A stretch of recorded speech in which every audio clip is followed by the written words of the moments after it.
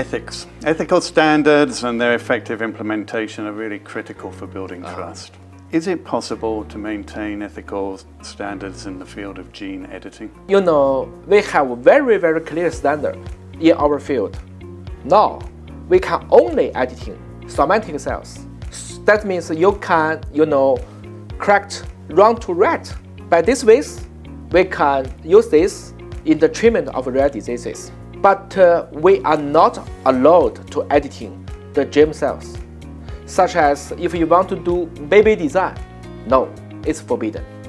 If baby can be customized, the results are unimaginable, just like we open the Pandora's box. Therefore, the opening sentence of BGI ethical practice: humanity without technology might be ignorant, but the technology without the humanity must be dangerous. People are already living longer sure. than previous generations. Yeah. Can gene technology help increase human lifespan even further? Let's look backward.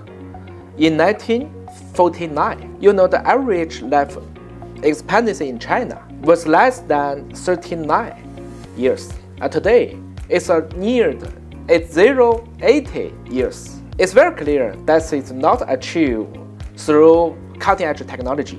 For example, gene editing, no. But through the total development of the science, technology, and society, especially the progress of agriculture, sufficient nutrition, better public health, and more advanced medical technology. If we can reduce the birth defect through gene technology, prevent tumors in the middle and late stages, treat dementia, achieve organ transplantation between different species, and so on, then I believe the average life expectancy of a human can reach 90, even to 100 years, whole century. The academic community generally believe that the upper limit of human life expectancy is 120 years. But if gene technology can be used, then the upper limit is like to be broken. Of course,